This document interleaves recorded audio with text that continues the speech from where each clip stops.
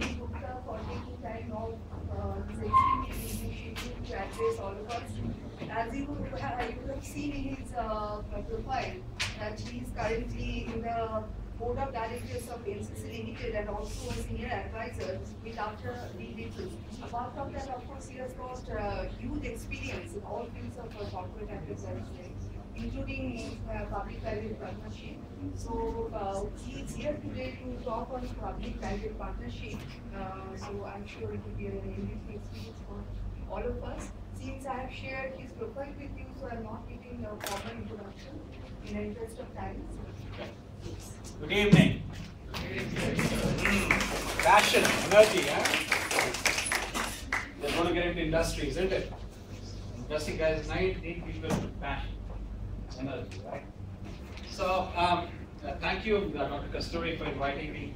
I love to interact with students all across the world, across the world. Just to, it's a good feeling to really give you a real life perspective. How many people are here experienced before joining the MBA courses? Not bad. Okay. So you will relate some of the discussions I'll be talking, but I'm looking at this more of an interactive discussion because you have to really ask for information. It's very easy to read books, right? Go to websites, you get all the stuff. But the nuances of practicality is one which you will have to imbibe. So, how much time do I have? Sorry. 1 hour. 1 hour. It's 5 o'clock. Okay. It's too short a time for talking about PPP. So, so let me do something. I'll talk about 3 areas of PPP very quickly. More than which is a much more discussion, where government looks at all the possible PPP projects. The sponsoring authority could be power, could be road, could be airports, right? And the state government. They look at what are the possible areas which has a certain value which can be contracted out to PPPs. So you have identification, feasibility, and this is where the big problem comes, right? Second, obviously, a DPR, and then it goes in for bidding. Now, bidding is done in 2 ways. Bidding is just a number. You think all these big projects have complex bidding? It's just a number. So, how do people bid for a PPP? Any idea? Somebody take a guess. What is that using a layman? When you go to the industry, you're not. You have to think. Why use it peacefully? Huh? Why use it peacefully? Come again? Tenders. Tenders. What does tender do?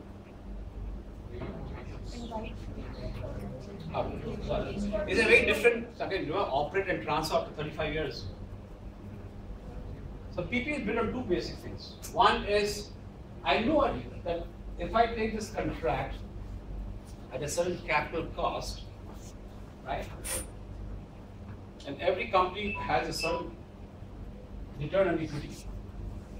So Reliance, we say we can take 20% return on equity. All right, we bid the price. The bidder, there are 2 ways of bidding. Bidder who basically offers a maximum premium to the government. Okay, so in Airport Express, we offered 55 crores every year to the government out of our revenue, which we presumed would happen.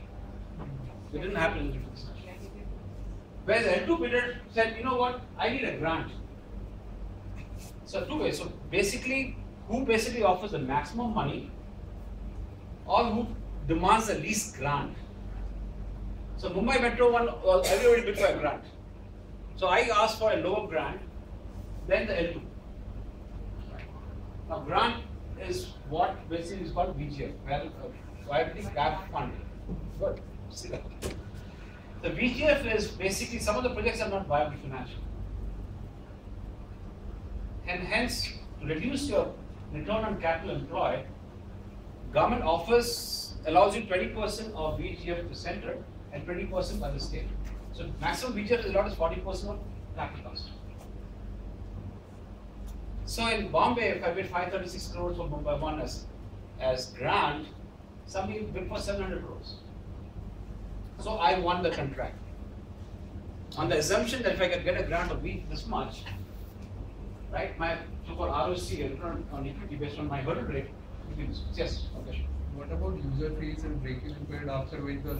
User fees is not a discussion. So it is already predetermined because on Yeah. that basis also they're going to decide everything. Who will decide? I know there are certain regulations which are regulated, like in Bombay, there is a on the roads, right, where it is for so many kilometers, and so I'm allowed that. But the whole discussion is how smart I am to create more revenue. We'll talk about revenue a little bit more. What's inventory turns?